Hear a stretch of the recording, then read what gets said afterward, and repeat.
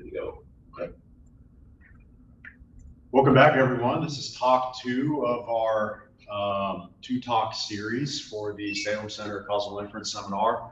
We had a frequentist earlier in the day, and we're going to finish strong with the Bayesian now. Ken McAlinn also did a postdoc with me and with Sam, and he's going to be talking about Bayesian causal synthesis. Ken, thanks for joining us. All right. Thanks, David. All right. Okay. Well, thanks, David, for the introduction and the invitation. It's been a great visit so far. So my talk's on Bayesian causal synthesis for. So we kind of haven't decided on what to call what we're doing. So it's either so in the talk title it's meta-inference, but in the archive version it's called Supra inference. I originally thought meta-inference was a little bit better because meta-analysis, that's a familiar term. It's an inference version of that. And then we found out in causal inference there's this thing called meta-learners, which is technically isn't that meta. So the Supra Bayesian is a different notation in the literature. So I was like, yeah, Supra inference. But then some people told me I don't understand what Supra means. So I'm gonna have to go back to meta-inference. I don't know. It's one of those tiny details that no one cares about unless you're the author of the paper. All right. So today our focus is going to be heterogeneous treatment effects. This has been something that people have been interested in for a very long time. Right. So classically, when we've done causal inference, we talked about the average treatment effect. Right. So we have a big group of people, and then we split it into 2 randomized. And then we look at the effect of a drug on the effect of the drug on the treatment group compared to the control group. And in that case, you have a bunch of different groups within that group, right? So you have people from different races with different gender, different XYZ, and that heterogeneity gets averaged out in the average treatment effect. And there has been a lot of motivation in the causal inference literature to sort of understand the heterogeneity and then say, why don't we look at the conditional average treatment effect or the HTE under these contexts, so we understand that different subgroups, different races, different genders might have different reactions to drugs or different reactions to some kind of treatment effect or some kind of intervention, right? And I bring up this paper that Carlos wrote with Richard and a few other people in Nature, which has been cited almost 1,000 times already or something. Pretty nuts. So this idea of heterogeneity in data has been kind of big and has sort of seen, I'd say, pretty big interest even outside of the causal inference literature, even though I don't think it has quite caught up by it. All right. So in general, we talk about heterogeneous treatment effects. So causal inference typically is split into, I would say, 2 paradigms, right? One is the design-based paradigm, and then there's the model-based paradigm. The design-based paradigm is where you say everything we need to do in terms of estimating the causal effect comes down to how we design our experiments. And if we design our experiments well enough, then we should be able to get an accurate and good average treatment, or not just average, but some kind of treatment effect. Compared to the model-based ones where you say that's not enough at sometimes, let's say observational studies, you have to have some kind of modeling assumptions that you impose on the data itself to try to extract the treatment effect. And that 2 different paradigms, I think, are quite contrastive. And a lot of the HTE methods that have been proposed would fall on the model-based side, I would say, right? So we have linear model assumptions, we have nonlinear models, additive models, Bayesian causal forests, which is big in the Bayesian literature coming out of Texas as well, right? All these things are used a lot in the literature, but they're all model-based, right? They're not design-based. They're all saying, given this model structure, we could figure the treatment effect or not, right? And this obviously leads to the problem of model misspecification, bias, and uncertainty, right? And when we do causal inference in a model-based framework, obviously the the choice of models and even the specification of models, in the Bayesian version, even the specification of the priors of the model is going to have a big impact on your inference. And that bias and uncertainty in the specification is often not considered for a very good reason. Right? So model selection or model ensembling or model averaging I would say, is not still a big thing that we talk about in the literature. So the question is why? Right? So there's a clear, coming from more of a prediction background, I think there's a clear reason why this is the case, right? If you contrast prediction and causal inference, right? So the main difference is in predictive tasks, you get immediate direct feedback, right? If I have a model or a method I'm proposing, then, and the goal of that method is to predict the inflation next month, then I only need to wait until next month to see if my model or whatever I proposed actually works or not, right? If it doesn't work, then I'll know next month. If it does work, I know next month. You can't really do this in the causal inference perspective because you never actually observe the true causal inference. Right? You never actually observe the potential outcome. So if you get a drug, right, you never actually observe the world in which you didn't take that drug, right? And a lot of the model selection ensemble literature relies on this sort of direct feedback, right? So it says, if I want to minimize predictive error, then this kind of model selection strategy is the best, right? And if you don't have this kind of prediction is good metric, you're not going to be able to build all of these model selection or ensemble methods. And this has been, I think, a pretty big problem. And people have recognized this, right? So, for example, causal inference competitions have been a very big thing, right? So this is the Atlantic Causal Inference Competition. I mean, you don't need to see what it is, but pretty much it's a blinded competition where everyone gets data, and then they submit the causal inference estimate, and then they rank them based on how good the quality is. And effectively, this is the only way we could figure out which causal inference method is good or bad in that specific scenario, right?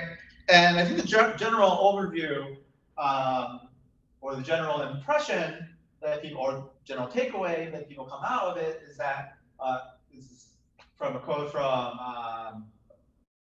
I think this is a Jennifer Hill's paper, where it says that overall we find that to a surprising degree we could not go beyond the general recommendation of using flexible non-parametric response surface modeling. And that's it, right? There's no one model that does well in every single circumstance, right? And that seems to be a big issue, because if we know that, like, one could argue that the causal BART stuff has kind of been the flagship in that perspective, but nonetheless, not every method, there's no one method that is good for every situation. And if we don't, given the situation that you have, there's no clear answer which method you should use. All right, so I work in ensemble methods primarily. So obviously, given the model misspecification problem, the first question I'd ask is, well, can we ensemble, right? Because ensemble methods work really, really well in predictive tasks. The central bank uses ensemble methods. Machine learning people in like Kaggle, they use ensemble methods. Pretty much everybody who's working on predictive tasks end up using some type of ensemble methods. So we know that they work really, really well in practice. So therefore, natural thing you could ask is, well, should it in principle at least work for causal tasks? Right? The problem is I would say there's at least 3 problems that make ensemble methods, or applying or developing ensemble methods for causal inference tasks, particularly difficult. All right, the first thing is that there's no clear target to minimize, right? So typically, in a lot of ensemble methods that are developed, they either use cross-validation or they use some kind of information criteria.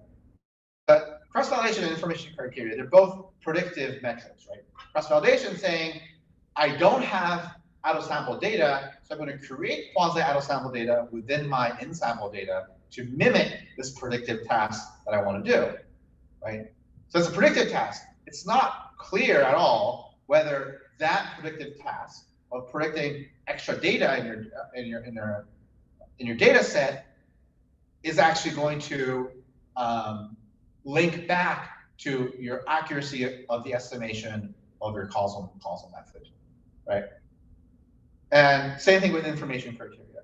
So a lot of times it's like trying to hit a watermelon, blindfolded, right? It's just an impossible task without any feedback. But this is too much cultural context behind this one. Yeah, never mind. Okay. The second problem is performance heterogeneity, right? And this is somewhat expected, right? If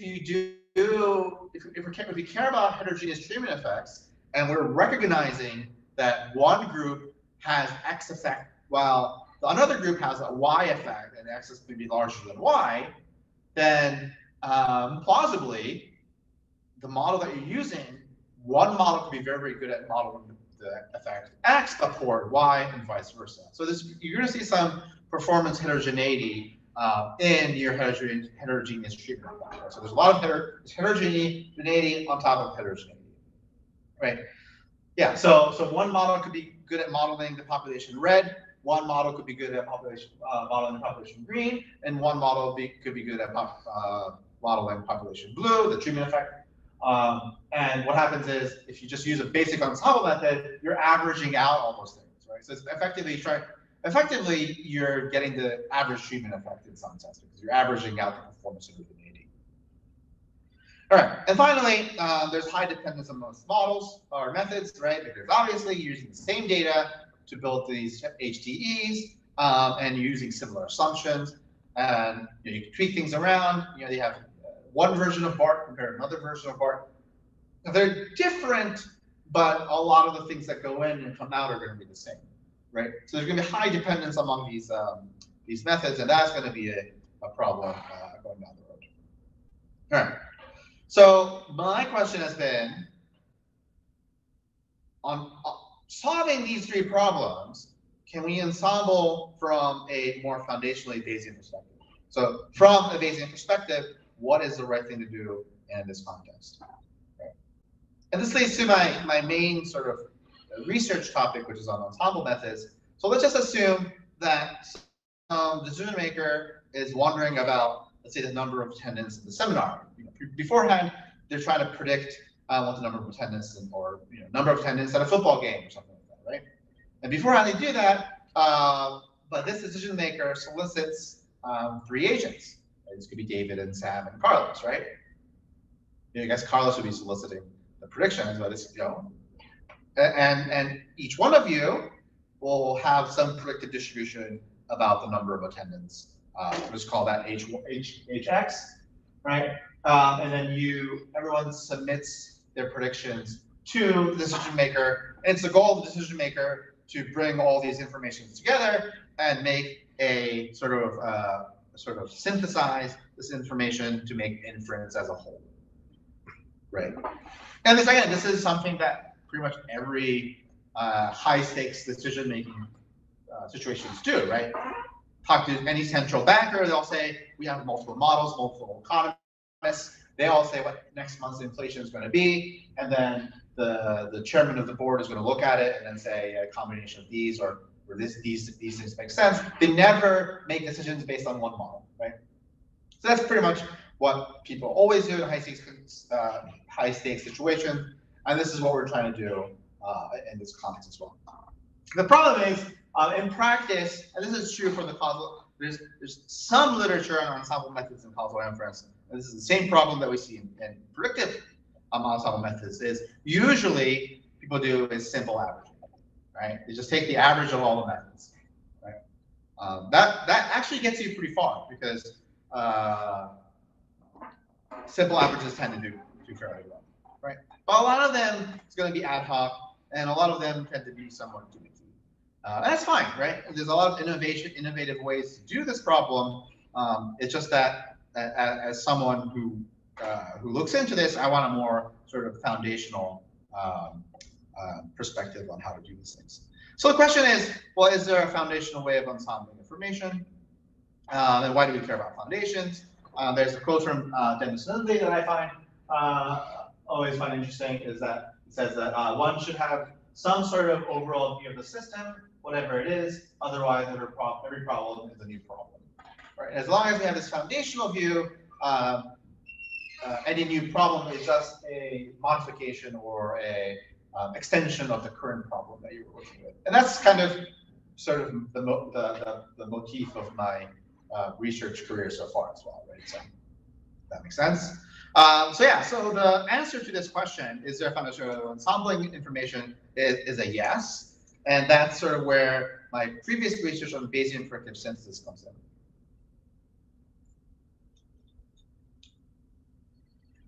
Right. And Bayesian predictive synthesis pretty much says that given all the predictions H1 through Hj, let's call that whole set on H, what we want to get, right, as a decision maker is what is the quantity Y given all the information that I observe from the other people, the other predictions from other people, right?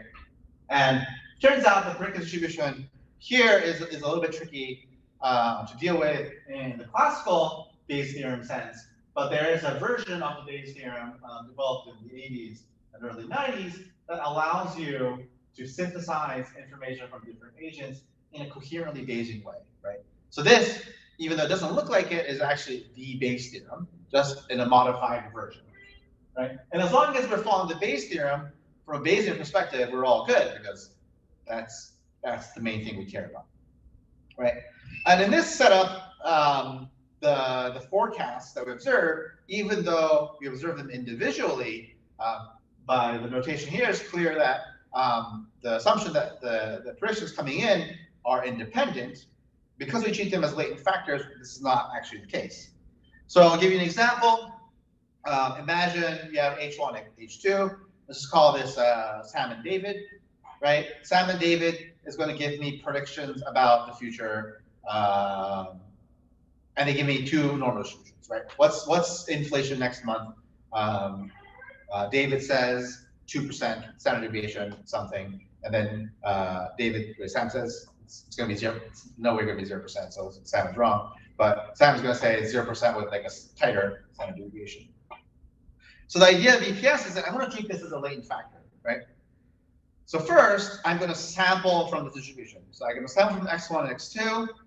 I'm going to put it into my synthesis function, right?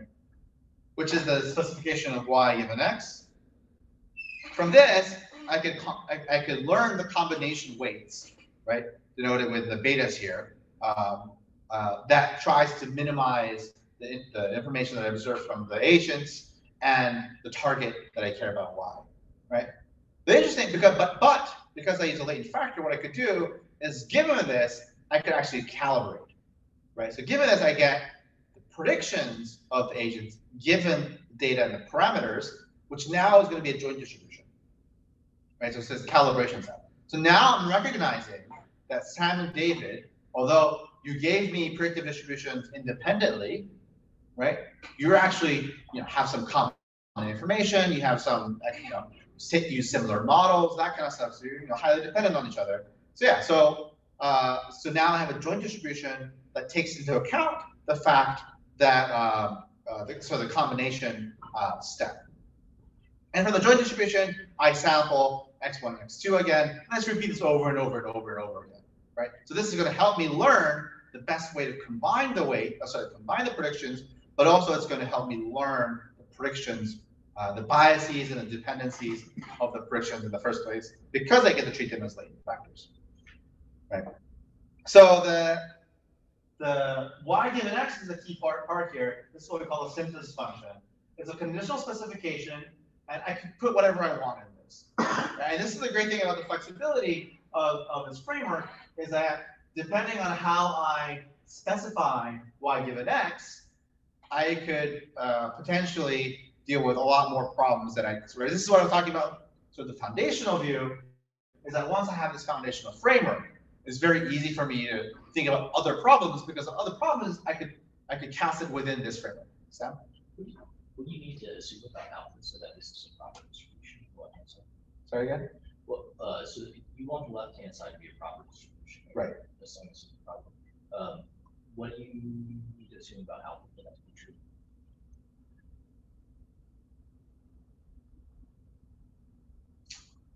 I don't know.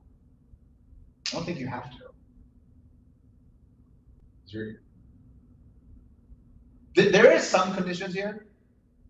There is a, so it's not in the slides because it's a little bit of a nuisance, but there is what we call a consistency condition, which says that given your initial prior about your own predictions and your initial prior about other people's predictions, that they would have to be consistent with that. So the alpha function would have to be consistent with that. And that would probably ensure that it's probability distribution, right? Because on both sides you have probability distribution. Okay, so there is some constraints, yeah. specific forms of alpha. Yeah. All right. So so far I've done for the synthesis function here. I could think about time series problems, right? So in the applications I've done so far, I've inflation, GDP, COVID, climatology, and insurance data. All these can be thought of as time series problems. So yeah, so for the synthesis function here, right, y given x, I'll just have a dynamic linear model. Right? Dynamic linear model where the weights, right, the coefficients here change over time, right? That's going to capture a lot of time variation in the data. Right. So now we have a dynamic latent factor model. Right, and this has worked really well for a lot of time series problems. The second thing that we worked on was, all right, let's think about spatial problems, right? Now, instead of thinking about the time dimension, can we think about the spatial domain, right? And it turns out that if we specify a Gaussian process as a synthesis function, where S is going to be the location of the place, or the location of the observation, you have a spatially varying latent factor model. Right, and this works really well with rent prices and that kind of, or some ecological data and that kind of stuff. It works really well in that domain. So yeah, so far in my own research and even some other people's research, this framework has worked really well in time series problems and spatial problems. The problem is, right, these are all predicted problems. Right, time series problems, I just have to wait until next month to figure out I did well or not. Spatial problems, I just need to wait until that house is on the market to know if I'm right or not. Right? So there's always going to be a feedback in which I could there's a link between what I want to do and what I'm modeling.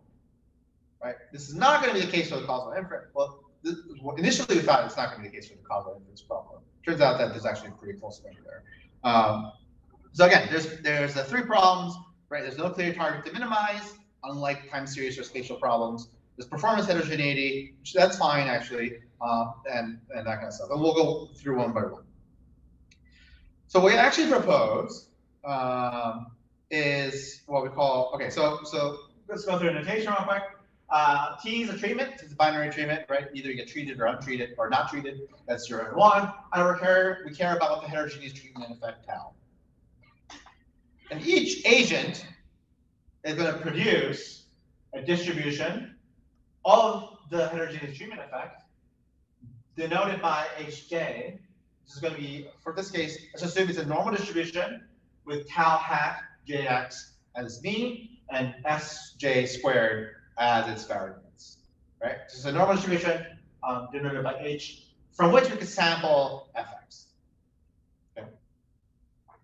And then the collection of all the h's, all the breaker distributions that we have, is going to be denoted with mathcal h, just like we did before. So this is going to be the BPS setup. This is the posterior, right? What is y given all the treatment effects that we observe? And for the synthesis function, what we do is we assign this synthesis function. And I'll go through one by one. So the first component, actually, if you're familiar with the BART literature, this should be immediately sort of analogous, right? So because the first component is the prognostic term, which includes the propensity score, right? And the second term is a little bit different. This is the combination term where we actually combine the heterogeneous treatment effects.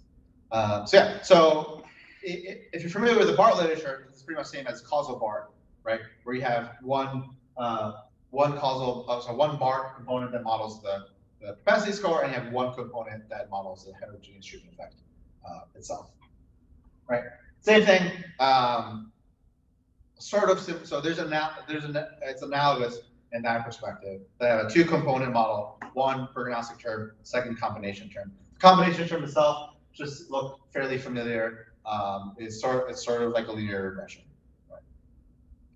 And the heterogeneous treatment effect is defined, or the synthesized posterior heterogeneous treatment effect is defined as the difference between the expectation of the treated minus the expectation of of y, given that it's not treated. And that turns out to be the combination term inside, right? Because the prognostic term cancels out, and then t equals either 1 or 0, so that clears things up. All right, and in our paper, we propose using a nearest neighbor Gaussian process to estimate the betas and prognostic terms and so forth. Right. So let's go through the problems the 3 problems that I said earlier, and see whether if this is getting solved, or at least mitigated. Okay. So first, let's go with performance heterogeneity. Right. So as I said before, performance heterogeneity is a big problem with HT estimation, because one model could be good at modeling one subgroup, but maybe not so in the other subgroup. Right. So in this case, we have our beta inside the combination term. The betas are functions of x's because they're Gaussian processes, right? So the beta is going to be a function of x's, and that's going to allow for the difference in the weights, right? So if x is, let's say there's 2 groups, group 1 and group 0, that beta is going to change based on which group you're in. Right? So it's going to be able to capture that performance heterogeneity, right? Second problem, high dependence amongst methods issue. Well, as we recall, this is actually not much of an issue for us because we're already treating each HTE estimate as a latent factor. So we actually can learn the dependence structure between these HTE estimates. And by that, we are actually being able to deal with the high dependence amongst models. We're not treating them as independent, right? So finally, so this is where things got a little bit complicated. So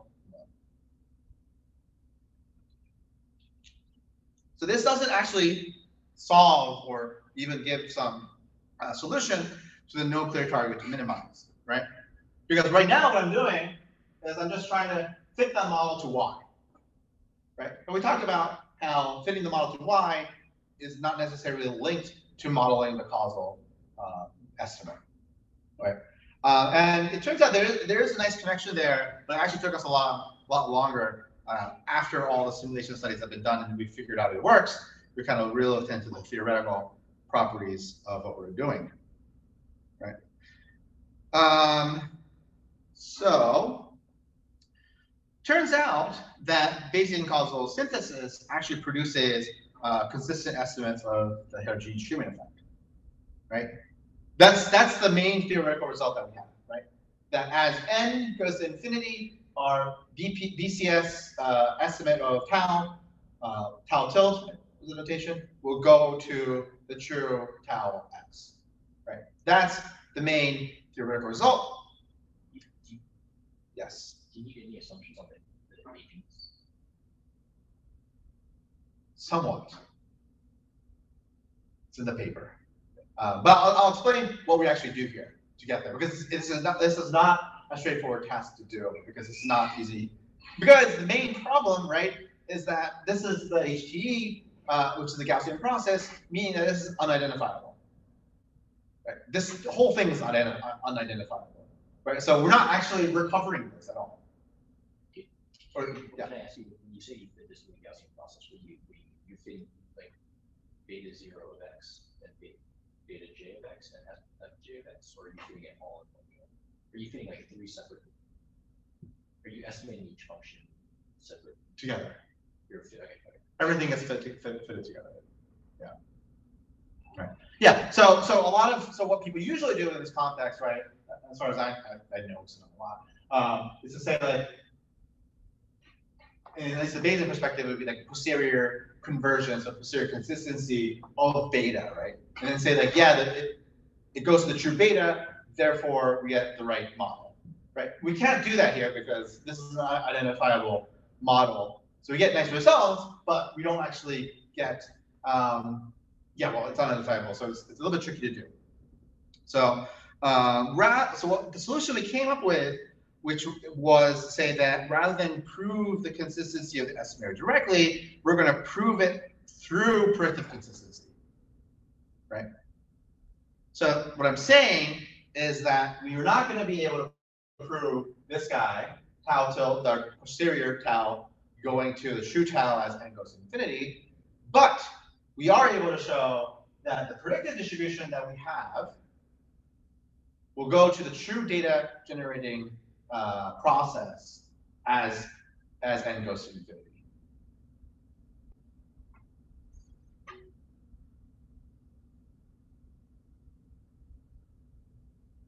It's very much time for you to come up with a question that I can't answer. Okay.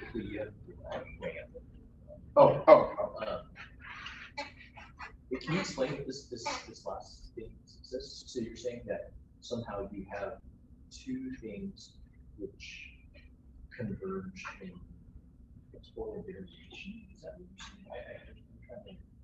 you're saying? So no, that's not what you're saying. No. The probably so on the right. So that's on the left hand side you have the true. So this is what I'm saying. So given n samples, I'm trying to figure out what the n plus one sample n plus one sample is, right? Okay. So I'm doing a sort of not leave one out, but like predicting one step ahead. Okay. And then I'm saying on one side I have my predicted distribution from DCS given the samples that I have in front of me. That's the right. That's the left side. And the right side is sort of the true distribution that generates the data. So is this like a generic statement about all BPS, or is this? No. This is for this specific. So we do make assumptions about the data generating process. Given I can't recall them exactly in my head, but it is in the paper. So I did, yeah. Right. But the idea is that we could, in terms of the one step ahead predictions, as we increase n to infinity, the difference between our predictions from our given model to the predictions of sort of the true data generating process, that will go to 0. Yes. Is that more like a modular? What do you mean by that? Do you, based on one side behind the prediction, do you do that like a modular?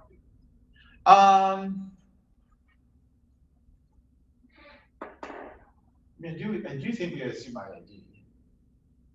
Like, do you assume this sequence is zero at the end, or do you not make that assumption? Do you not make that? No, I think we do. Not necessarily assumption, but it's like a property of this. Yeah, but I have to double check the theory. Yeah. Is there a reason? So is this part of the reason why you use a Gaussian process on each or within this? That is the case, right? That is the case. So it does turn out that the Gaussian process is the sort of is doing the heavy lifting, right? Not all synthesis methods is going to get you to that, but if you use the Gaussian process, because the Gaussian process is so flexible, right? It does allow you to get sort of under some assumptions, which I'll double check later. You do actually get that nice consistency. So I made a sort of a more intuitive slide for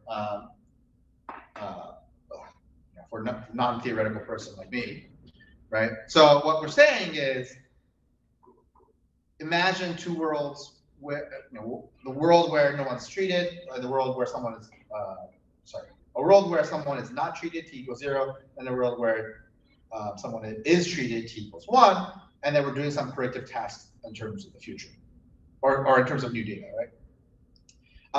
And the heterogeneous treatment effect is defined as this, right? Where the heterogeneous treatment effect is going to be the difference between the predictive distributions of yn plus 1 given t equals 1 and yn plus 1 given t equals 0, and that difference is the HTE. And so what I show is that if we know that the red part converges to the truth, the blue part converges to the truth, then as the HTE is defined as the difference between the two, we indirectly get consistency of the HTE itself.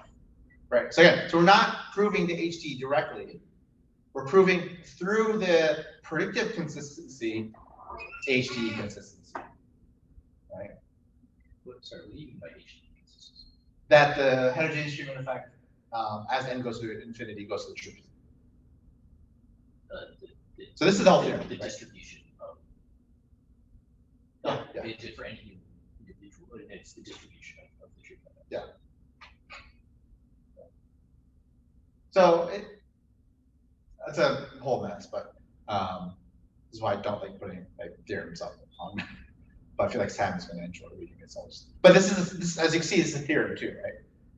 The theorem 1 is the main workhorse, which is to say that theorem 1 is the one that in the paper proves consistency, predictive consistency under t equals 0 and predictive consistency when t equals 1.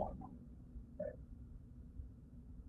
And then given that we could show that there's predictive consistency for those two t equals 1 and t equals 0, theorem 2 states if we have that, then we could actually have consistency on the difference between the t equals 1 and t equals 0, which is exactly what we mean when we talk about heterogeneous, or what we mean about treatment effects. So it seems like implicitly the assumption is that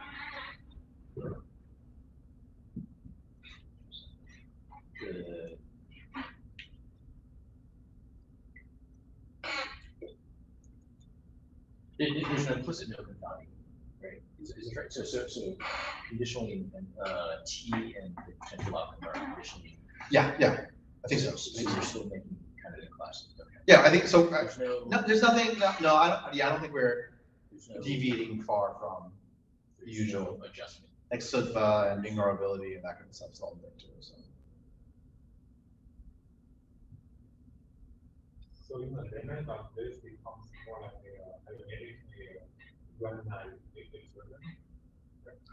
yeah, that's what that's exactly kind of what I'm trying to ask. Yeah, great. That's a good question.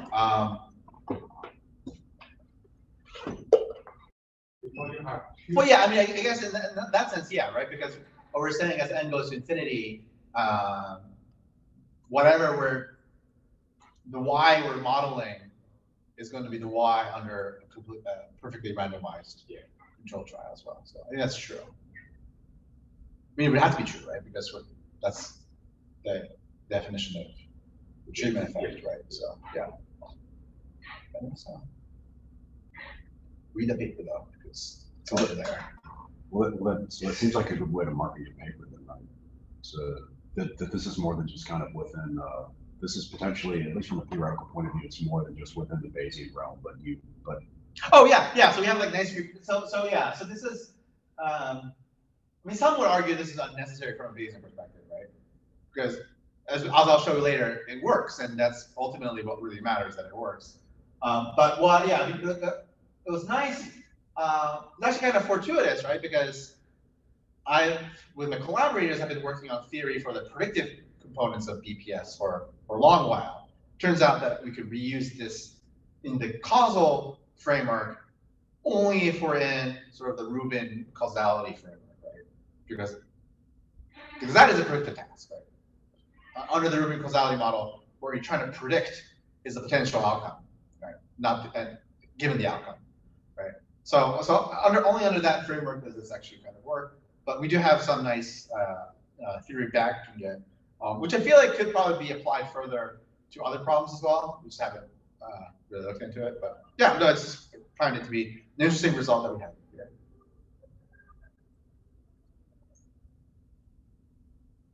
Sam seems like he wants to ask me a question.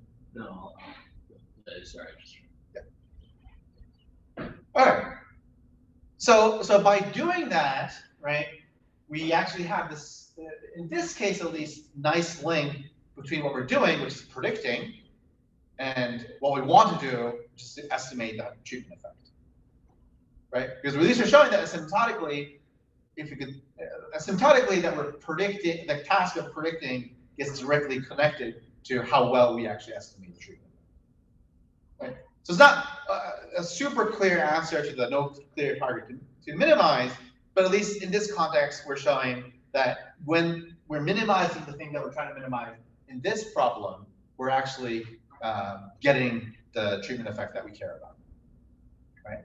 And this is not something I don't think is quite clear in, for example, like stacking, right, where you're doing leave one out cross validation and minimizing based on like mean squared error. I don't think that's quite clear that what you're doing there is actually going to improve your estimation of the causal effect. All right, so we have a bunch of simulation studies, and I'll run through it, and then we could move into questions or whatever. So we ran a bunch of simulation studies. The first one is a very simple simulation study. We have a DGP. It has two components, the prognostic term and the treatment effect. You get, this should be, right, there's A and B on two sides. Right, yeah, there's A for the prognostic term, and B for the treatment effect. Sorry, A, B each for prognostic term and treatment effect, and we mix and match, you get 2 times 2, 4 scenarios out of this. N is 500, and we replicate it 100 times.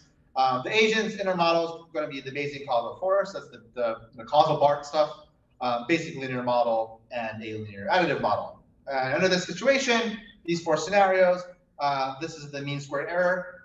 We highlighted the top 2 models in the results. As you can see, BCS is only number 2 in 2 of the scenarios, but does extremely well in most scenarios anyway. So it works, right? Well, it turns out, right, again, so, sorry, the things that we compare with is Bayesian causal synthesis, Bayesian causal force, linear model, additive model, X-learner, which turns out to be pretty good, R-learner, which I think is an extension of the causal forest stuff, which didn't work at all, causal forest, which didn't work at all, and then there's CST called causal stacking, which is just taking multiple causal models and then doing leave one out cross validation. Can you go back to your study? How do you pick T? What do I get? What? How do you pick how is T generated? I think T's generated randomly. Okay. I'll double check, but okay. So it is in that sense, then it is a randomized. Yeah. Experiment. I think so. Yeah, for sure. I'll double check that, but I'm fairly confident that's the case. But I'll double check. But yeah, so interestingly enough, BCF is a great method, but it's not always the best method. Which makes sense, right? And you can actually see when you have higher dimensions in P, it actually doesn't do as well as some of the other methods. But yeah, overall it does really well. And here are the 95% intervals. BCF is great, right? BCF, or Bayesian causal force, gets very, very close to 95% most of the time, except when you have high dimensions, right? BCS is a close second, but it maintains sort of good quality even when you have high dimensions. And here's sort of a graph of like 2 examples that I have. If I look at the right, we have the mean squared error. BCS is all the way to the left. Yeah, it does really well across the board. If you look at the intervals, this is the coverage probabilities on the x-axis, and the interval length is on the y-axis. And because we do 100 replications, I plotted also the 95%, the intervals of those.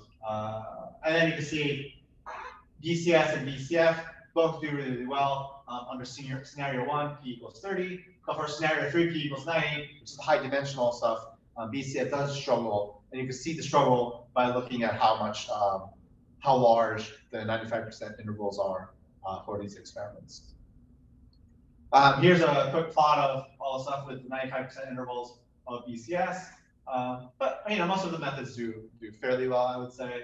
Although as you get closer, or as the true HT gets larger, you get sort of more discrepancies going on. Interestingly, when the HT is large, we tend to have larger interval length for BCS, right?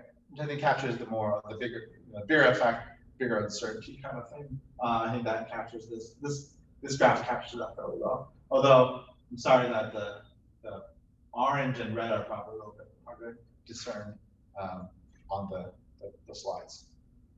Okay, so that's nice, but it's simulation studies that we built, right? And you should never trust simulation studies that you built yourself, right? Because you could always, like, I could have had hundreds of simulation studies that didn't work, and the 4 that I worked, I reported, right?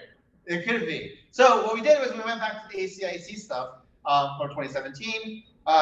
They had a bunch of scenarios. We just picked the 8 hardest ones, right? And this was based on the paper.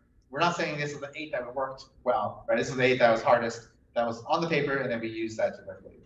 And again, n equals 500. We replicated it 100 times. Same model, same setup, everything's pretty much the same. And this was very impressive. The Bayesian Causal synthesis is the best model in terms of mean squared error across everything, right? So this is, the bold isn't only the best one. And the 95% coverage probability of BCS is really, really good. It's actually within 2% difference from 95% for this case, even if BCF it sometimes doesn't work as well. It's mostly around 90% in terms of the coverage probability. Sometimes dipping down to like 70%. Again, this is like the 8 hardest scenarios, so that kind of makes sense. BCS though gets really close to 95% really well. Causal forest, I don't understand why it exists when it has 42% coverage. I mean, it's pretty miserable, I would say. But yeah, right. So this is just, I'm not saying this is the end all be all, but we do think that this is a really good indicator that at least empirically, this seems to work really, really well. And here's the same graph that I made earlier. CF, BCF, BCS. BCS is almost always on 95% nominal rate. The mean squared error also really, really good. So yeah, so I mean, this seems like a good result for us. All right. Okay, and then I have 10-ish more minutes, so I say. All right, Yeah. All right. So that's good. So we also then stole from the Bayesian Causal forest paper on the application. We're looking at the effect of smoking on medical expenditures, a bunch of stuff. And well, here are the results that we have. It's nice to interpret. So for example, age and years quit, pretty much, or at least with age, the HD estimation between BCS and everything else, pretty consistent the same. You see a pretty big difference between BCS and everything else for the smoke age, as you can see. But that kind of makes sense, right? Because the smoke age is, smoke age was, oh, did I copy it wrong? Smoke age is, I think, when did you start smoking? Right? So there aren't a lot of people who are 60 and above who started smoking at 60 and above. Right? That's not, usually start when you're young. So you see a lot less data, right, in the 50s and 60s and 70s. And you see that, right? And you see that uncertainty sort of difference, not uncertainty, you see that difference between all the other methods that we consider, right? And if you look at the weights between the models of BCS, this captures as well, right? So the intercept, right? Remember there's an intercept in the BCS combination component. The intercept is going to capture whatever uncertainty the rest of the models can't capture. So I call it model set uncertainty, right? So the uncertainty that all the models can capture gets captured by the intercept. So the intercept is a good indicator of how much uncertainty there exists as a whole, given all the models that you have. And as you can see here, as smoke age goes up, the intercept skyrockets up, right? That's because there's a lot more uncertainty in there. That captures that well. The age and years quit is a little bit harder story to tell. I'm sure if you ask someone who works on this data more specifically, they'll give you, maybe there's more good interpretations that can be done there. But from our perspective, this is kind of nice enough to highlight that BCS is capturing what it's supposed to capture, including model set uncertainty. And you can see like a change in model, right? So that's the performance heterogeneity I was talking about. That depending on the X and where you are on the X, right? you can see different performance. The best model is not always the same across the board. That's nice. All right, so this is sort of where my talk's done. But recently, so we got a little bit interested in a small N study because of an experiment that we're running. It turns out this is probably not super surprising to sort of the BART people, is that when there's small data points, there's not a lot of data points. Something as flexible as BART doesn't fit as well because you just don't have enough data to fit a flexible function. And you actually see that in small data, right? So BCS doesn't always do well, but the additive model actually does really well because of its strong restrictions on the form. But BCF actually does fairly poorly in this situation. Okay? And this is rather an important point, right? Because you really don't know, given the scenario, given the context that you're in, how many data samples that you have, which should you use, right? Clearly, BCF shouldn't be used every single time, everywhere. I mean, unless you're very good at tuning it, right? Sometimes something as strict of an assumption as an additive model actually does better in certain scenarios. BCS is able to capture the difference in those scenarios well, to perform at least as good as whatever is the best, and sometimes a lot better. And that you can actually see here. And you can see that the additive model actually has very, very poor coverage probability with 67%, 71%. BCS does recover the correct nominal percentage, like around 95%. So finally, we've been running this experiment, which I find very, very interesting, with some economists. They are interested in they're interested in reactions to patent waivers. Right. So remember with COVID, they waived patents for vaccines, and so we built this big experiment where we're asking R&D companies, R&D startups, whether the fact that their countries are doing patent waivers, is that going to affect your motivation to do research? Pretty much, right? And we only have 80 data points. Right? We asked like 1,000 companies. And like maybe 10% responded. So like it's very, very small N, right? And then we're looking at the heterogeneity between people who do applied research and people who do more fundamental research. Right? And it turns out that with our result, we should say that applied research a little bit downward motivation, but not significantly. But people who do fundamental research actually got more motivated, right? After the patent waivers. I don't know why, but they do feel very, very motivated to do more research after that. And if you look at the difference between the applied research and the fundamental research, there's a significant difference there. And that's something noteworthy we can talk about.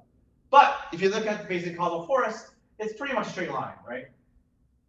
It's pretty much a straight line, which means that it's not capturing any of the heterogeneous the treatment effect in this case. And there's a lot of reasons why that could be, but it could be that there's actually no effect, and we're actually capturing noise.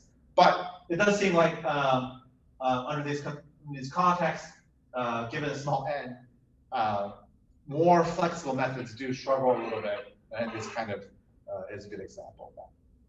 All right, so just to wrap up a little bit, so our basic idea is that we want to estimate HTEs, but HTEs have model uncertainty, model misspecification associated with it. So we've developed Bayesian causal synthesis that unsolves these HTE estimates. It improves accuracy and mitigates uncertainty. It captures the performance heterogeneity as you wanted. It learns, typo, estimation dependence, and we actually get nice theoretical guarantee in terms of the consistent estimate of HTE. And yeah, there's a lot of directions where we could take this, including the application experiments that I talked to a little bit. But as I said earlier, when we were thinking about if you want to call it meta-inference or Supra inference, I mean, one clear application we could think about is, can this be applied like meta-analysis more in general, that kind of stuff. And so we're kind of excited about this direction of research. Here are a bunch of papers, including my earlier works that I've cited in this paper. But the paper on Bayesian causal synthesis is now on arXiv. We archived it just for this seminar. It would have taken until next year if it wasn't for the seminar. So that was good. But right now, we're also trying to develop at least some kind of code that people could use, ideally with all the underlying models as well. So you just press one button, and it'll get you the BCF linear model, additive model, and then it'll combine them together to give you the BCS outcomes pretty much automatically. So that's kind of what we're working right now. Yeah, that's my talk.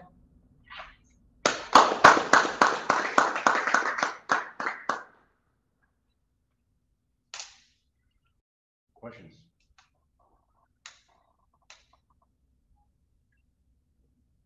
Very cool.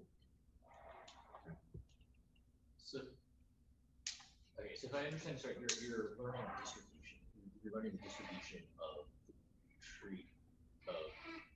treatment potential outcomes and distribution of control potential outcomes.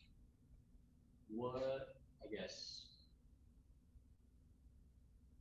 can you push Bayesian synthesis procedures to not just learn distributions, but to learn the individual treatment effect? Because I guess I'm just trying to. So you did show I think on the simulate or not in the real data analysis that last. You are learning For each individual treatment effects. Yeah. But I'm thinking that so I'm just trying to square this with the theoretical statement that you made, that the theory says that you can learn the distribution, but it doesn't say anything about the individual. Is that? It learns the function tau x. Okay. Right. So I think that would include. Okay, so then that would include the individual. Yeah.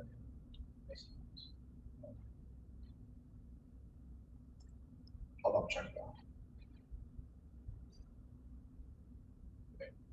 Thanks. Thank you again.